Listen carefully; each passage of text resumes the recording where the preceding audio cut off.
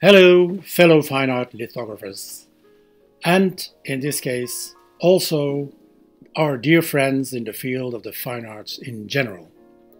Here we are again, 2017, a new year, and so a new LALITO YouTube film. When I present my work, I also take with me a self-made kind of portable display, just in case. I notice that quite often I get enthusiastic remarks on that device. So, why not showing you how to make it? In fact, it's just a piece of cake. It's the concept that counts, which means it should be easy to take with you, easy to put up quickly, and last but not least, if not used, easy to store without taking too much space.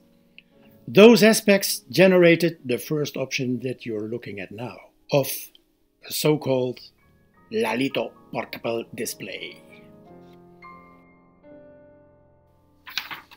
It consists of two elements, the portfolio and the support, as you can see. To construct it, you need a light, thin and stiff material. I took a 3mm plywood and duct tape. The size of the whole thing is up to you, but it has a limit, of course. The portfolio is based on 3 parts. Stick together with the duct tape so it can hinge.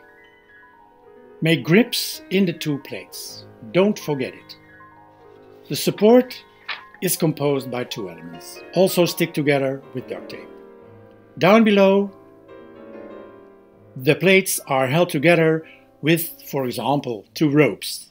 Mind you, make the support a bit smaller than the portfolio so it fits in during transport.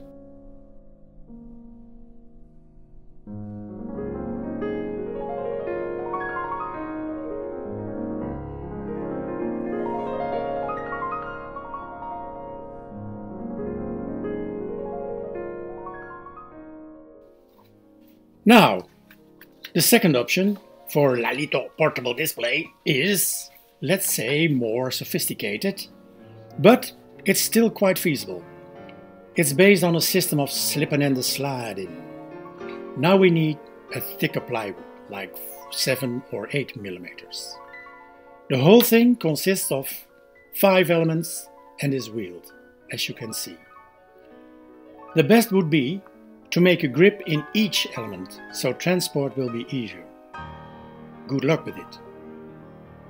Oh yes, and a small special for the lithographers. If you're in need of a really sharp litho pencil, for example to kill your darlings, then do as follows. You could use a support for a steady hand, but again, that's up to you.